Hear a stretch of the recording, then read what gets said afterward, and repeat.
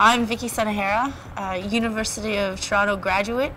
I'm a three-time Olympian, a two-time Olympic gold medalist, and one silver. I've played in 8 world championships and got 7 gold medals and 1 silver. Well, I think women's hockey in Canada has grown tremendously ever since it became an Olympic sport in 1998. The growth, there's so many girls playing and watching.